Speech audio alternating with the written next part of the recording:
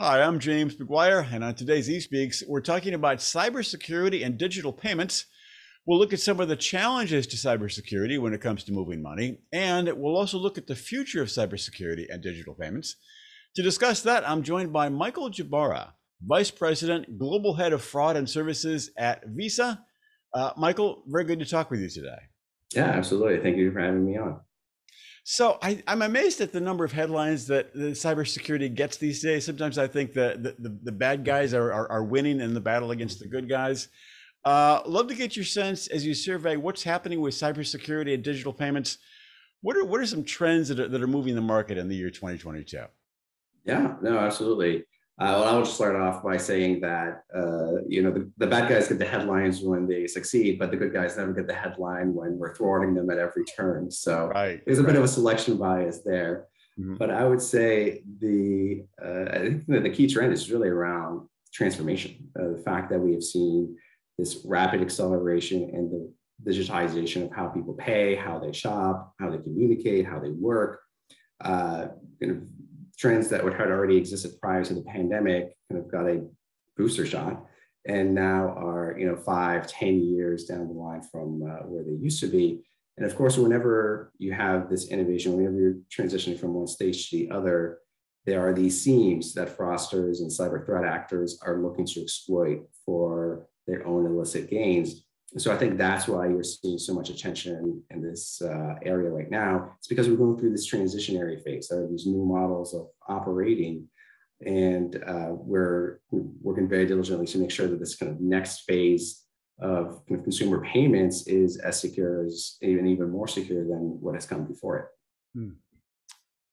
So you made an interesting point about COVID and the way it changed cybersecurity and digital payments, and there was a big shift. Do you feel that shift is a temporary move, or is it really everything has really changed now? No, I think it's very much has changed. I don't think it was a temporary move. And I think so for a couple of reasons. First is that we were already seeing these shifts occur prior to the pandemic. They were just happening on a slower timeline, right? We always knew that people were going to be spending their money in a more virtual way, that there's going to be these new and innovative payment use cases. Just the adoption was progressing gradually along.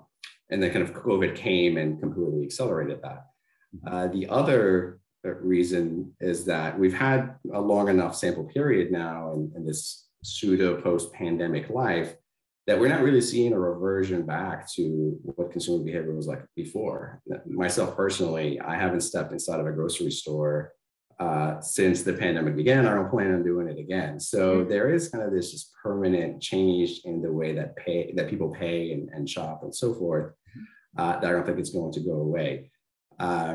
And so in the same way, we're seeing that change in focus from fraudsters as well. Now there's kind of focusing very much on these new digital channels, on these new digital payment use cases.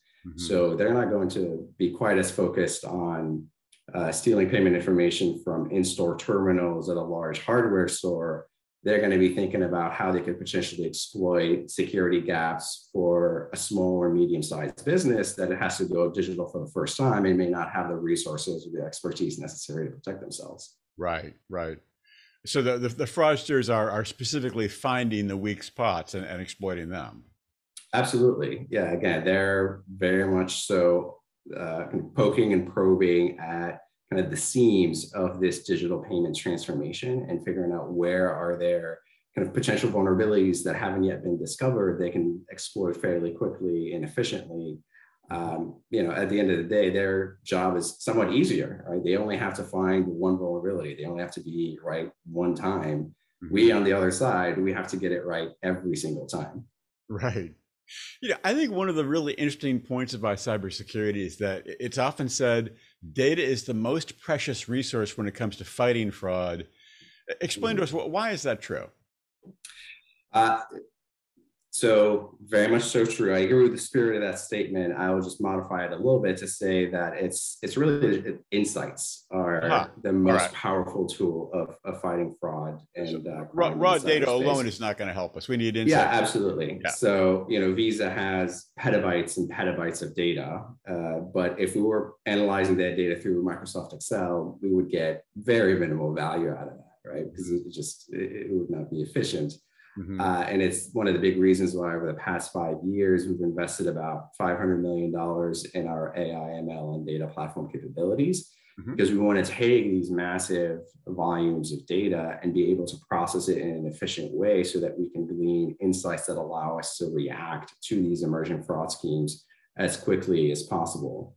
Mm-hmm. And to kind of go to the point, I think the value of this massive data processing infrastructure that we have in place is twofold. One, it allows us to automate on a large scale, right? So Visa processes literally billions of transactions across trillions of dollars a year, and we're constantly looking for that needle in the haystack. We can't do it on a manual basis. We have to be able to kind of scale that capacity really quickly. Sure. And so there's that automation piece. And the second benefit, it's around the exponential ability to find connections that wouldn't be readily apparent to an individual fraud analyst. And so that's where that AI ML capability comes into place, so that we can identify that needle in the haystack as quickly as possible and put a stop to it before it results in any large losses for us or our clients. Mm-hmm. So you've talked about some of the ways that Visa is using AI and ML. I mean, let's drill down into that. I mean, what innovations has Visa introduced to secure the movement of money? Yeah, and so we've AI ML as a topic has gotten a lot of traction lately, but we've actually been using that since the 90s. We're kind of one of the first pioneers of the space before it was even called AI ML. Mm-hmm. And so every Visa transaction that comes across our network gets analyzed based on 500 different data labels that get attached to it, so that we can assess the riskiness of that transaction. And then we're able to help our clients action that insight by declining bad transactions, approving good transactions. And that and all that happens globally in milliseconds. Like every time you tap your card or every time you click purchase, by the time you get that payment confirmation, we've already done that analysis on those 500 data elements and returned that result. Which has a question about that? Just to clarify that, because that figure seems so amazing. So every single transaction has 500 data elements attached to it. Actually, no. The data transactions that we have more than 500 data elements, but we use 500 data elements that are most relevant to assessing the riskiness of the Visa data transaction, which I know it's even actually more mind-boggling when you think about the amount of data that gets transferred to make those payments happen. Storing that data and moving that data has got to be a gargantuan task. Oh, absolutely. Again, it's part of the massive investments that we have made over the past few years. So I've talked about the 500 million in our AI ML data platforms, about 9 billion overall over that same period in terms of securing our data, building up our cyber fusion centers, and allowing us to handle, process, store, and securely transmit all of that information so we can keep the ecosystem moving forward. Mm-hmm.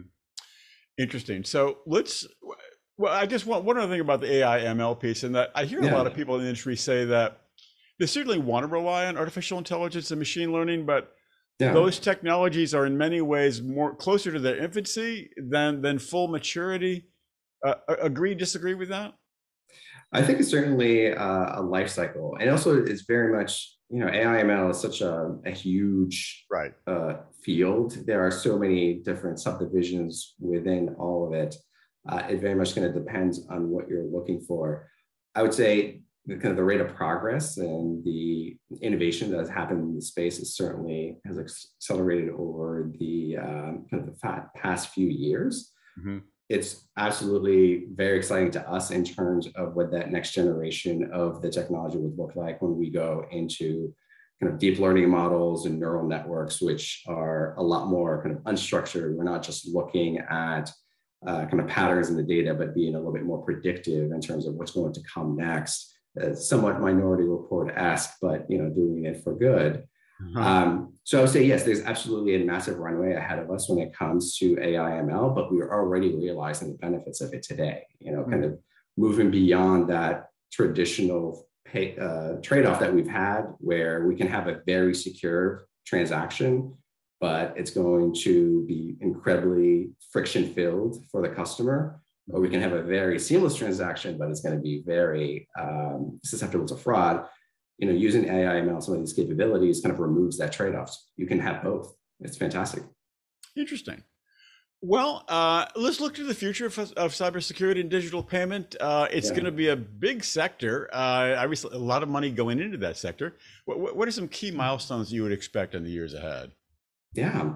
So, I think for me, we're talking about all these innovations that we're making. And again, one of the key points I like to reiterate is that, the good guys don't have a monopoly on innovation. The bad guys on the other side are using kind of these same techniques and deploying them for their own illicit purposes. And AI ML is no different. So, for instance, we're all familiar with kind of the traditional email scam that gets sent your way, and it's typo filled. It's completely obvious, but 1 out of 100 people will click on it because they don't know any better. Right. Well,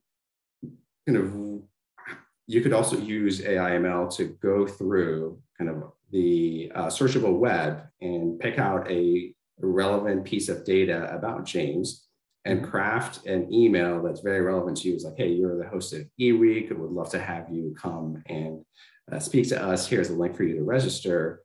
And you wouldn't be able to tell that that's a fraudulent email. And not only that, it wasn't actually written by a human being. It was a fraudster that was using this natural language processing software combined with the ability to search for your background information on the web to create something that's incredibly tailored and that actually can scale, right? That's the other benefit that AI ML brings. And so they can create these well-crafted, highly personalized emails, send them to hundreds of thousands of people. And so now instead of the click rate being 1%, it goes up to 15%, 20%, 25%. Yeah. And so the ability to launch these highly effective, scalable fraud attacks becomes much more realizable. So that's, one of the things that keeps me up at night. It's like, oh, it's fantastic. We're innovating, we're making things better. But there's the kind of the flip side of that coin. So how do we kind of continue to stay one step ahead and kind of make sure that we're kind of putting ourselves in the shoes of these threat actors and figuring out how some of these technologies can be used illicitly and counter that ahead of time. The way you described it, it's something I've often thought is that sometimes I think that the bad guys have more resources than the good guys to a certain extent, and that depending on what the scenario, but there's organized crime. Perhaps there's a nation state that's involved with fraudsters. So there's no lack of resources on the other side. And on the side of the good guys, you mentioned the small business, sometimes they're really underfunded, which is a big part of the problem. Oh, absolutely. Absolutely. So that's actually been one of the key trends that we had seen as the world became a lot more digital. And as I was mentioning, these small businesses had to open up digital storefronts for the first time in order for them to survive. Well, fraudsters picked up on that. And what we noticed in our data is that small businesses started to be a target for malware that gets injected in their checkout websites that is skimming payment information as customers are completing their online orders. So you click submit, the order goes through, but then that payment data gets sent to a malicious command and control center, and then it gets sold on the dark web, or it's used to make fraudulent transactions that get monetized accordingly. So what we have done on our side is kind of seeing that gap. We've built our own capability that essentially scans these websites and looks for different malware signatures. And when it identifies them, we work with the hosting provider to bring those down, remediate the websites before that sensitive data is exfiltrated elsewhere. That's great. Michael, I think you said it. It's a lot of good stuff. It's going to be an interesting sector to follow in the years ahead. Thanks so much for sharing your insight today. Yeah, absolutely. Thanks so much for having me.